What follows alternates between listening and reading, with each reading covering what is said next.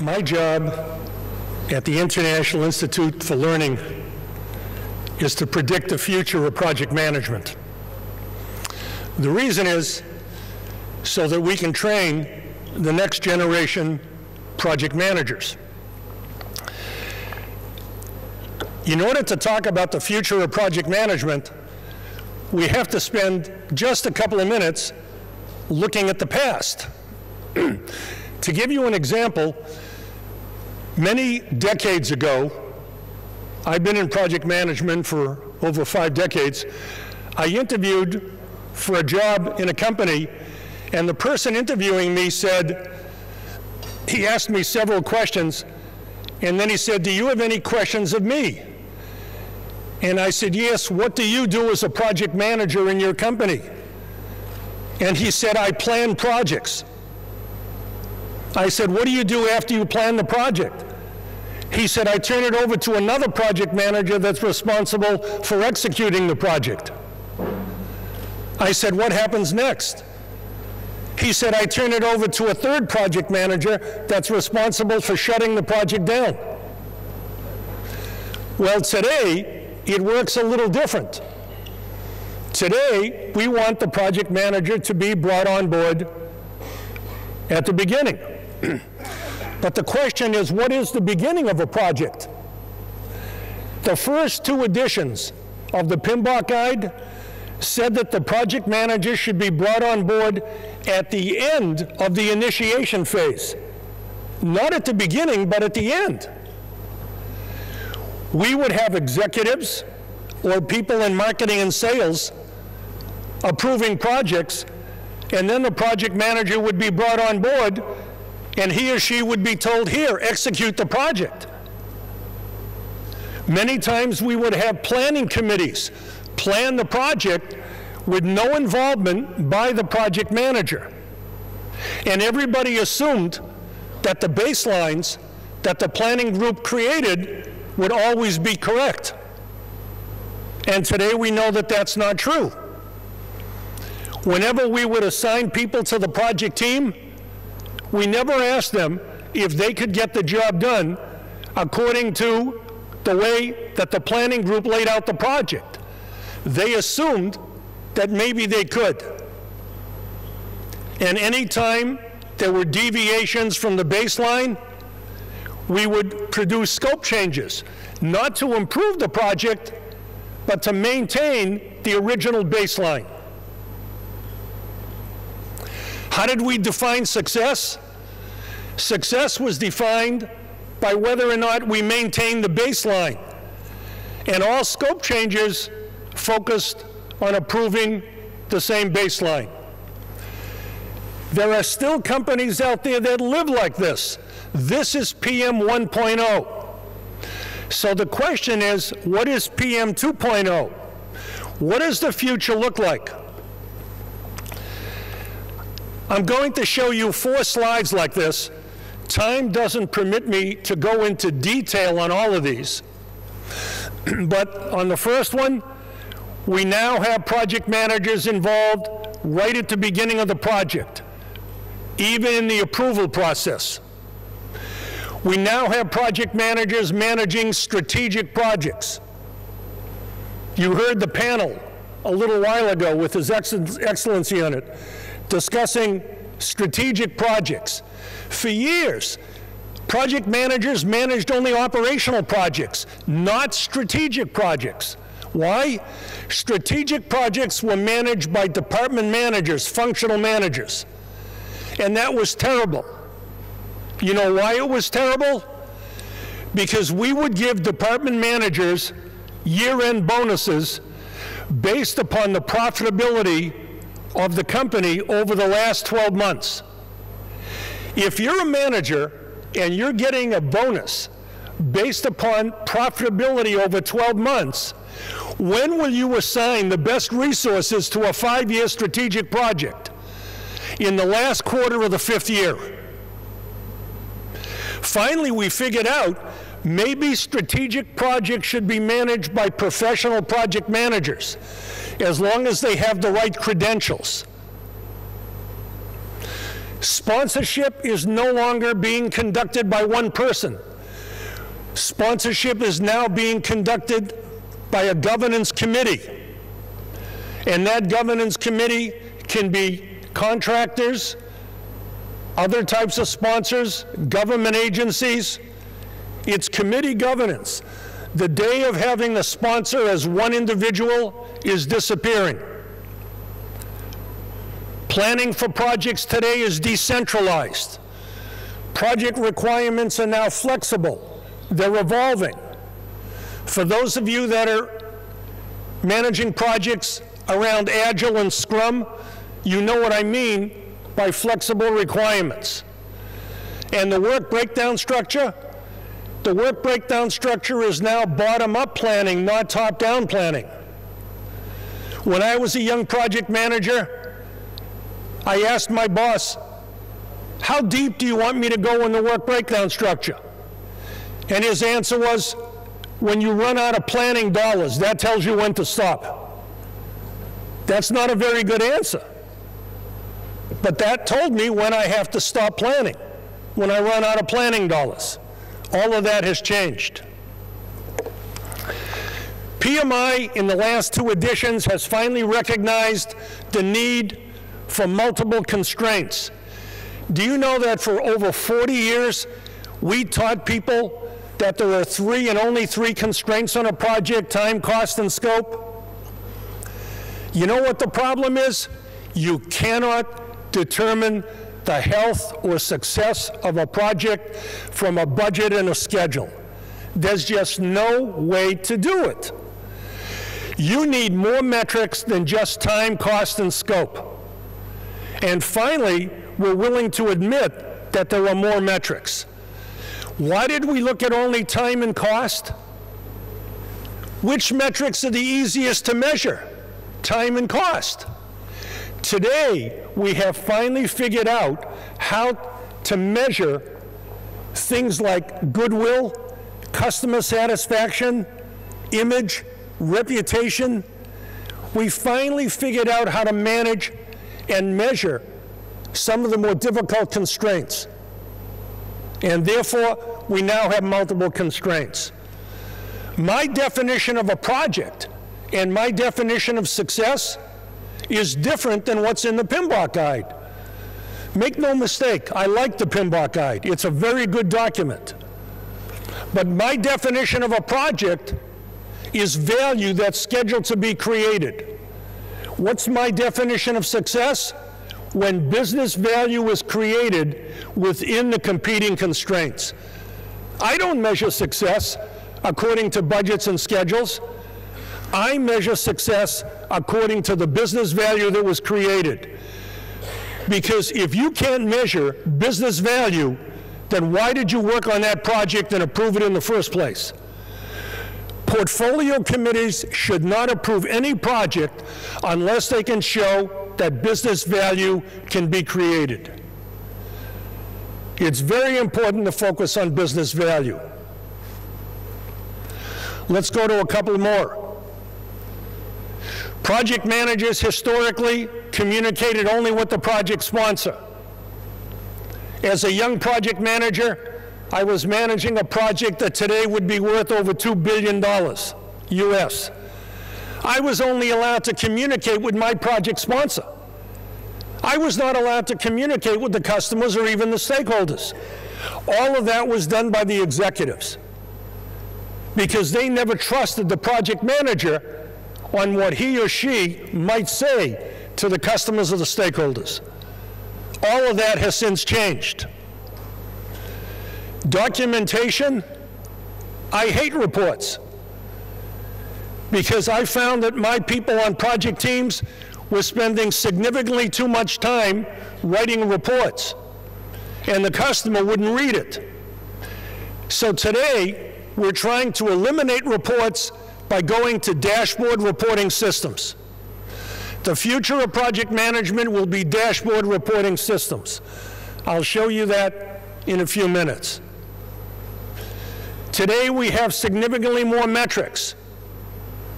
How long does it take to update a dashboard? Most dashboards are updated from Excel spreadsheets.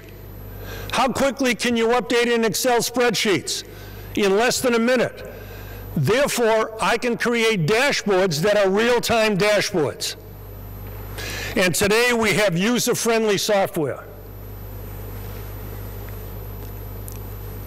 This afternoon, His Excellency talked about an enterprise project management office and a portfolio PMO. For years, we believed as a project manager, do not communicate with executives, do not communicate with anybody on a stakeholder committee. They're going to make decisions that are terrible. Today, we believe that all of those people are allies to a project manager. If you provide them with the right metrics and the right dashboards, they will be able to make not just seat-of-the-pants decisions, but informed decisions. When designing a dashboard, it's very important to make sure that the information in the dashboard is what executives need to make informed decisions. Now we're saying, if we know the executives have the right information, we know they're going to help us make the right decisions. Therefore, look at the last two items. The project managers today must have access to the stakeholders, and they must have access to the customers. And their involvement is mandatory. Mandatory. All of this is part of PM 2.0. This is what's driving PM 2.0. Stakeholders today are expected to make informed decisions rather than just any decision. In order to make an informed decision, you need metrics. And you must be able to put those metrics in the hands of the executives and the decision makers as quickly as possible. That's why dashboard reporting systems will be the future of project management. The difference between PM 1.0 and PM 2.0 is what we call distributed collaboration. What does that mean? It means communicating with everybody. PM 2.0 is the way that information is shared, the way information is transmitted between people. It's getting project managers to talk to people more frequently. Do you know that most of us today that are involved with PM 2.0 and PM 3.0, we believe that PM 2.0 is what we call socialized project management, because it's forcing people to talk to one another. Again, as I listened to His Excellency talk about the skills needed in selecting the right person, that's critical. We're talking about people skills and the ability of that person to communicate with everybody that's attached to that project. I can buy technology. I can buy all the engineers you want. But it's very difficult finding the right project managers that have people skills. PM 2.0 is based upon Web 2.0 technology. What is Web 2.0 technology? This morning, as I was signing books out there, we took an awful lot of pictures. Everybody took out of their pocket a cell phone.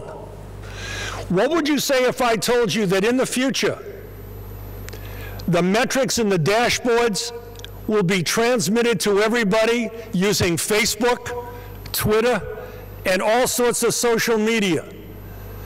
That mobile device that you carry with you will become the information source for project managers in the future and for stakeholders and customers. You will be able to input information from any location in the world. Any location in the world, you can input the information. You'll be able to select from a world of applications. Last June, I was in Tokyo. I was lecturing to senior managers at Microsoft in Tokyo.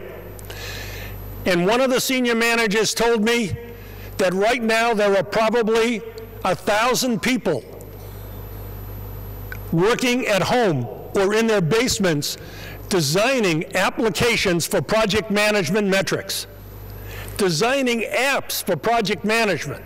Of course, we're trying to figure out a way to protect the confidentiality of the information. We're worried about how secure the information will be when we transmit it over these applications. But she said that she expects 1,000 people to be working right now on designing applications. You as a project manager will then be able to take all of the applications you see here and design your own cell phone, your own iPad, your own mobile device with all of these applications specific to that project that you're managing. The future of PM 2.0 will be transmitting the project data on time from any location in the world on any device. And you'll be able to verify its performance. And because of the quality of the graphics on these new cell phones, you should have no problem reading the metric. And you'll be able to get a large number of metrics like this on your cell phone. That cell phone that you have, that mobile device, will replace a lot of the written reports that we're now spending a great deal of money on. Written reports that nobody reads. It'll all be done off of cell phones. That means wherever you go, metrics will accompany you. Wherever you go, the metrics will be at your fingertips. Whether it's in your pocket, in your briefcase, whatever.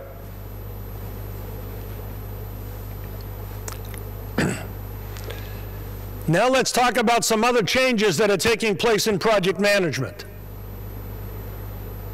Many years ago, when I was still in industry, I was managing a project for the United States government. And I walked into my boss's office. He was the vice president for engineering. And I looked at him and I said, how do you define success on this project that I'm managing for the government? And his answer was, by maintaining the profit margins that we put in the proposal. I said, tell me, do you think the United States government defines success the same way we do? By how much profit we're making on the contract? And he refused to answer that question. The worst thing that can happen as a project manager is when your definition of success is different than the customer's definition of success.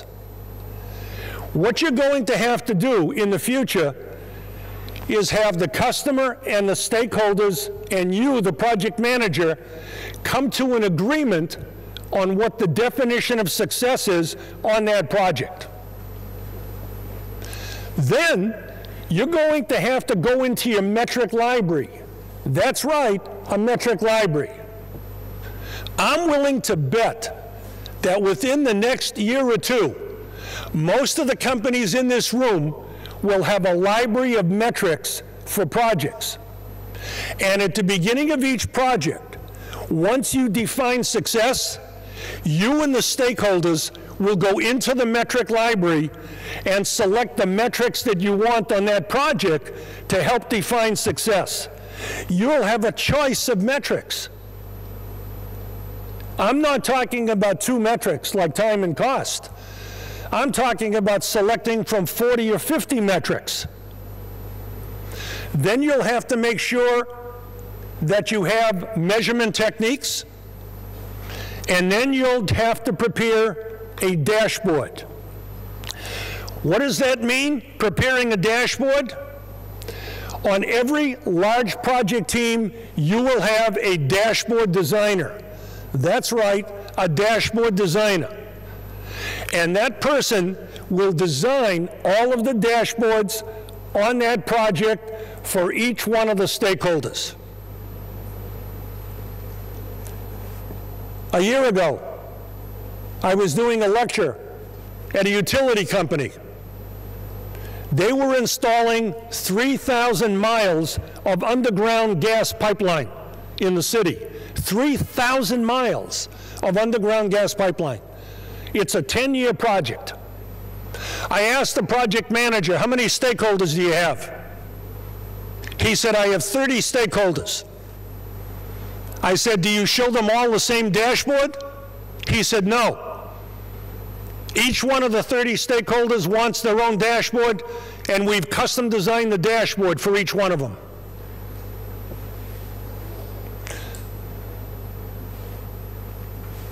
Can a large metric library cost headaches? Absolutely.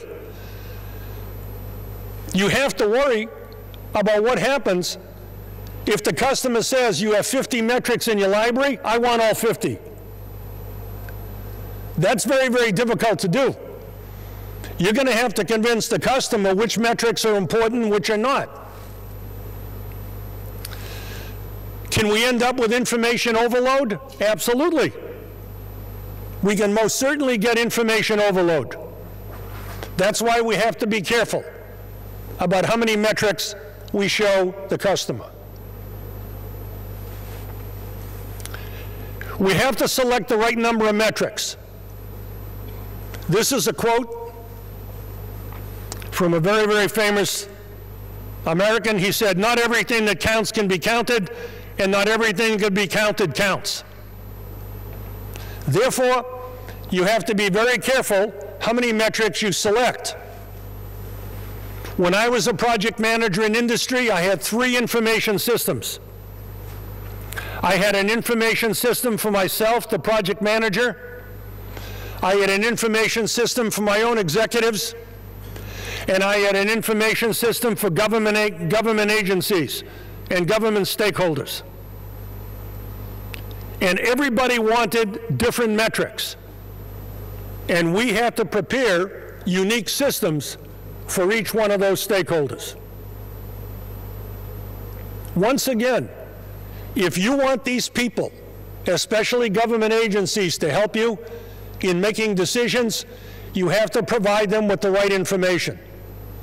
And time and cost alone cannot determine the health of a project. You cannot determine the health of a project just from time and cost. It just doesn't work. We are trying today to determine what the core metrics are on a project. Let me relate it to a physical exam. Let's assume you go into a doctor's office to have an examination. The first thing they do is to ask you to stand on a scale so they can weigh you. Then they check your height. Then they put a thermometer in your mouth, and then they check your blood pressure. Every doctor uses the same 4 metrics. But based upon your illness, they cannot prescribe a cure unless perhaps you must provide blood work, take an X-ray, a CAT scan, an MRI, talk to a specialist. You see, there's significantly more metrics than just time and cost that are needed to determine what decisions have to be made and the health of the project. Because each stakeholder can have different needs, we have to be prepared for multiple dashboard reporting systems. I will tell you, it's not that difficult to create multiple dashboards. I do it with Excel spreadsheets and PowerPoint. That's all I need, PowerPoint and Excel spreadsheets. We have companies today that do nothing but create dashboards for their clients. That's all they do. They're a consulting company that creates dashboards for clients. That's what the future looks like. But there are some issues. There are some serious issues. And let me show you what the bad news is. And the bad news normally comes from stakeholders. Tell me, what would you do if a stakeholder demanded specific metrics that you're not familiar with? What we're saying now is that we're not telling the stakeholder what metrics we're going to use. We're going to ask them what metrics they want. And now we're finding that some of the stakeholders want metrics that the project team is not familiar with. When companies ask me what to do, I tell them, learn how to create those metrics, measure them, and use them. If you want repeat business from that customer, from that stakeholder, then you must learn what their needs are, what metrics they want, and you must report it. I have several colleagues that have published books. One book is entitled, Anything Can Be Measured. Anything can be measured. For years, we were afraid of measuring certain things like safety, health, goodwill, image, reputation, because we didn't know how to perform the measurements. Today, we've become so good at measurement techniques that anything can be measured, anything.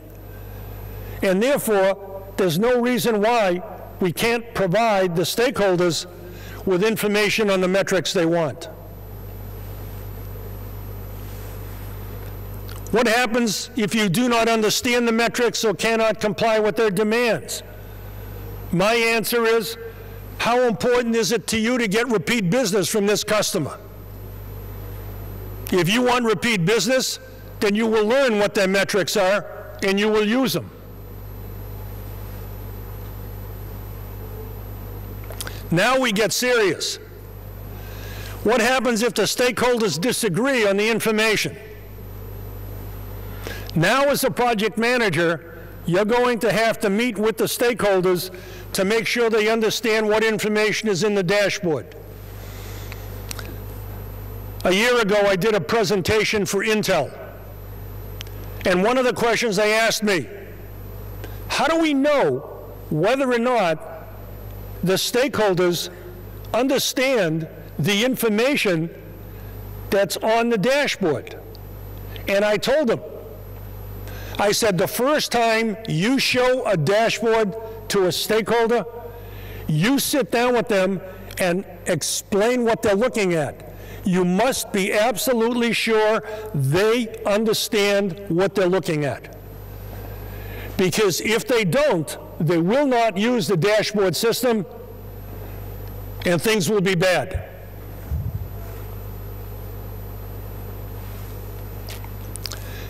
What happens if the stakeholders say they don't want to hear any bad news? My answer is, show it to them anyway. I don't believe in withholding bad news. I believe that as a good project manager, you present all news, good and bad.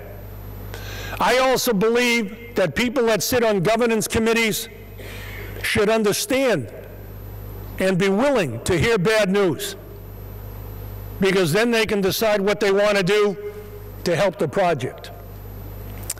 And now let me show you the worst possible situation.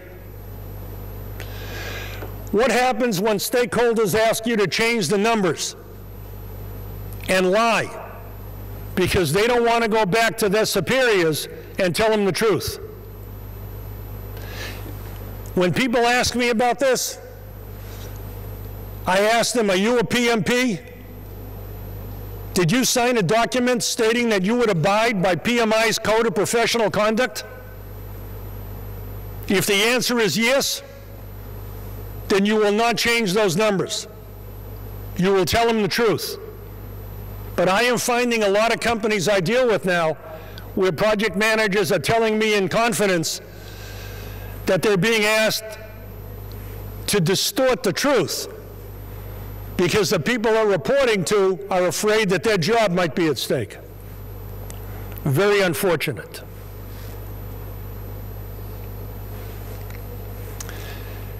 PM 1.0 was handcuffs. I want to spend the next 10 minutes with you talking about the benefits of project management. In PM 1.0, we created methodologies for project management. And those methodologies were based upon policies and procedures. Why did we create policies and procedures? Because executives never trusted the project managers to make the right decision. That's right. They never trusted the project managers to make the right decision. So everybody had to use the same methodology.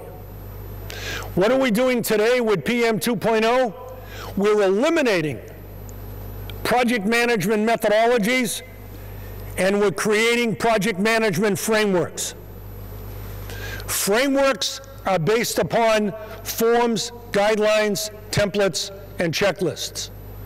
Let me give you a window into the future.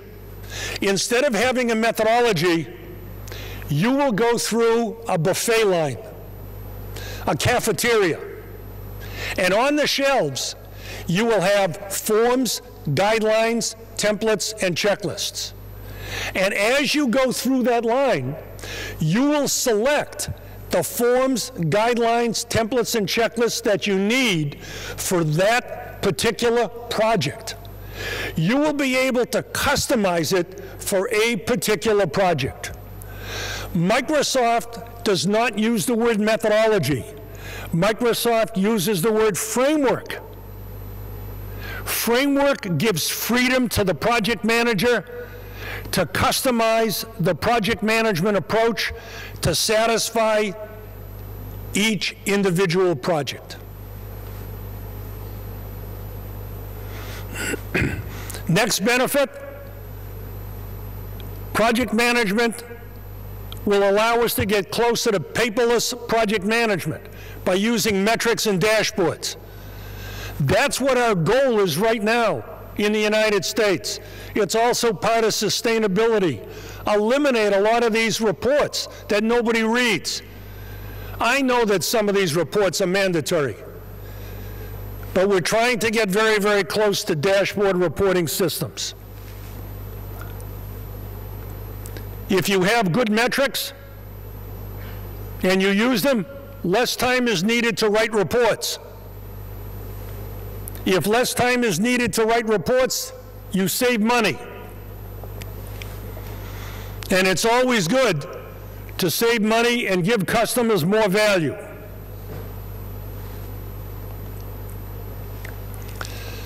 With good metrics, it's easier to determine the trade-offs. What are you going to trade off first? Time, cost, scope? With good metrics, it's a lot easier to make that decision on what you'll trade off first. With good metrics, it's a lot easier for the stakeholders to agree on the right target for the project.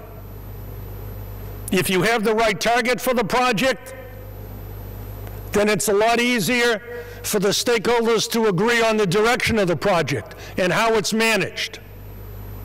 Again, with PM 2.0, you'll notice that all of this revolves around metrics. With PM 2.0, it's a lot easier to take a picture of the project and determine its true health. What's the true health of the project?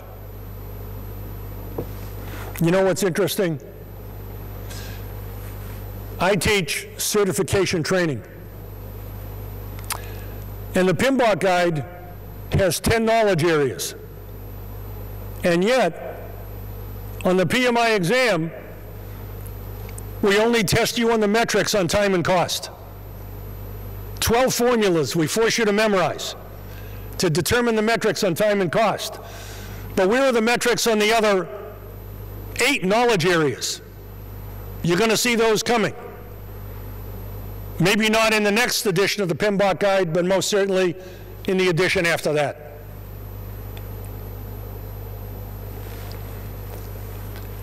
With good metrics, it'll be a lot easier for the people that work on executive committees to make informed decisions rather than simply seat-of-the-pants decisions.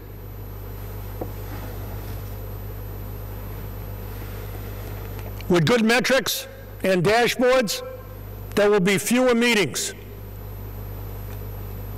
and those meetings will be more productive. I used to work with an automotive supplier in the city of Detroit, and they went to metric reporting systems. They told me that in the first year of going to metric reporting systems, they saved more than $1 million by having fewer meetings and less time requiring executives to attend these meetings.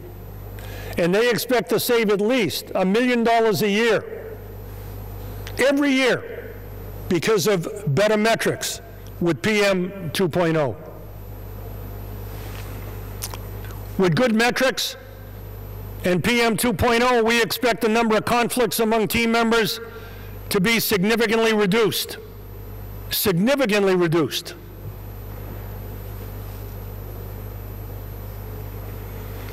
With PM 2.0, we expect to be able to get consensus in decision making.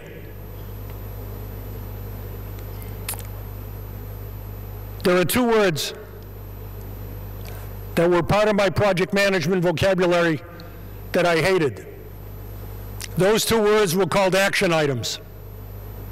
My definition of an action item is the inability of a team to make the right decision in a timely manner. And one of the things we're doing now is tracking how long an action item has been in the system without being resolved. The longer it's been in the system, the more likely it is that the team members are not managing the project effectively.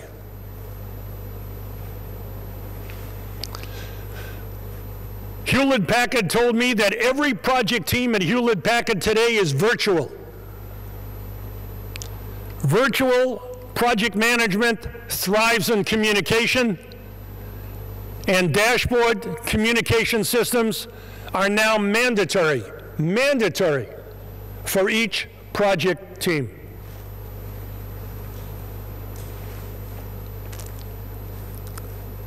I used to have project managers tell me, I'm getting a lot of executive meddling. Executives are meddling in my project. They're sticking their nose where they shouldn't be sticking their nose. What can we do about it? And I asked them, are you giving them the right information? If they're meddling in the project, it's because they lack information. If you're just telling them about budgets and schedules, what does that tell them about quality? What does that tell them about safety? What does that tell them about risks? It tells them nothing. Nothing.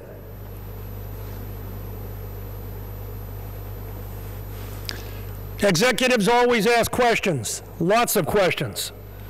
With good metrics and dashboard reporting systems, you should have fewer questions from executives and stakeholders.